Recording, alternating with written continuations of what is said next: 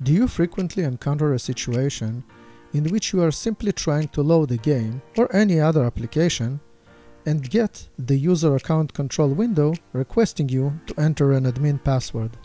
And only after entering the password, the game starts working.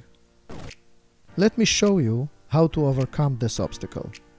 There is a command that is very useful in this situation.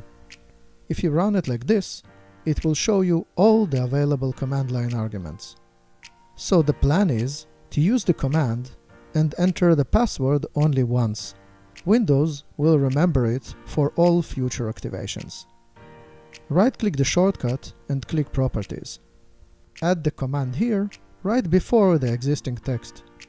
Replace the user admin with any administrative user on your computer. Then click OK to save the shortcut with the changes you just made.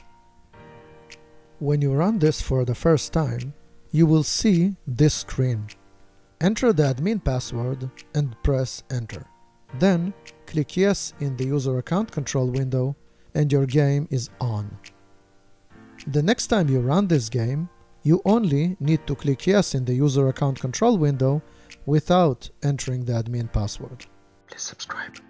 Now that we have this out of the way, let me show you two ways to remove the password if you no longer want it to be remembered. In a CMD window, write the following command. Please note that this command is case sensitive. From the list of credentials, click the relevant one, click Remove, click to approve the removal, and click Close to close this window. The next time you try to run the same game, a password will again be required. The second method to do this is to click Start and enter the settings. In the search box, find Control Panel and open it. I always convert the view to small icons to openly see all the options. Click the Credential Manager and then Windows Credentials. From the list here, click the requested credential to expand the view. Click here to remove it and click Yes to approve the removal. It actually provides you with the same outcome. The game will no longer run without entering the password. So what do you think? Will you actually use this method? Let me know in the comments below and remember to watch this video next.